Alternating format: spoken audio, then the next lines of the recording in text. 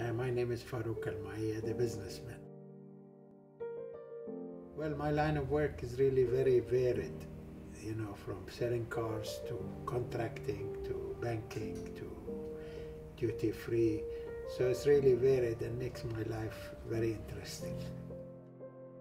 I think the late Mohammed Zamil was my mentor, and I had an admiration for my father and Ahmed Kano. I always treat people well, and I put myself in their position and encourage them.